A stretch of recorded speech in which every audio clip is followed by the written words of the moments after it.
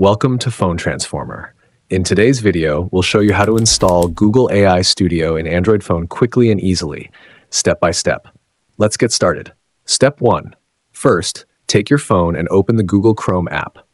Make sure you're already signed in with the account you want to use for Google AI Studio. Step 2. Now tap on the search bar at the top of the Chrome browser. Type in Google AI Studio and hit the search button. This will take you to the relevant Google page.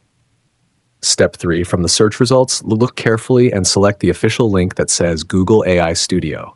Tap on it to open the page that gives you access to the tool's main menu. Step 4. Once the page loads, find the 3 dots at the top right corner of your screen. That's the Chrome menu button. Tap on it to bring up more options. Step 5. In the menu that drops down, scroll through the list until you find the Add to Home Screen option and tap on it. This step is important as it creates a shortcut for easy access right from your phone's home screen. Step 6. Now, a small pop-up will appear with an Install button. Tap on it, then tap the name again to confirm, and wait a few moments.